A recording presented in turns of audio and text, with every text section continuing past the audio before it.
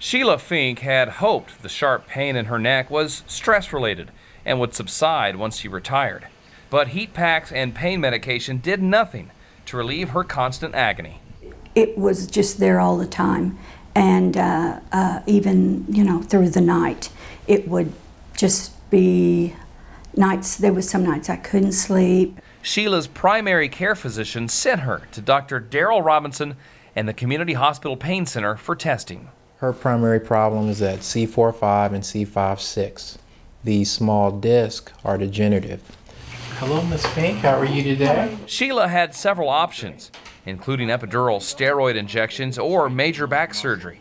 But this specialist suggested a relatively unheard of method called radiofrequency ablation. But I found a lot of patients that don't respond to those get a great result with this procedure. Here's how it works. Dr. Robinson identifies the area causing the chronic pain.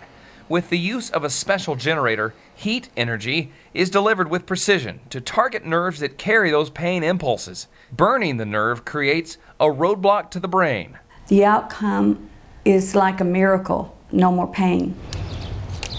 RF ablation can provide longer pain relief than simple injections or traditional nerve blocks. The relief could last indefinitely. Frequently, though, we have to repeat the procedure at roughly yearly intervals because the nerve does have the ability to heal, and in some instances, the symptoms return. Radiofrequency ablation is a minimally invasive outpatient procedure, and unlike surgery, doesn't require months of healing or rehabilitation. The beauty of this procedure is that we're able to decrease her pain in a much more benign fashion so she could avoid a conventional 2-level cervical fusion.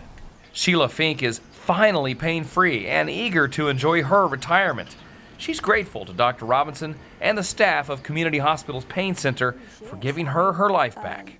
I kind of cried in the doctor's office the other day when I was here and thanking Dr. Robinson that he had saved my life and helped me to be where I can go ahead and enjoy my retirement, enjoy the things that I enjoy doing. He'll stay right with you if you'll do what he tells you to do, and you'll be without pain also.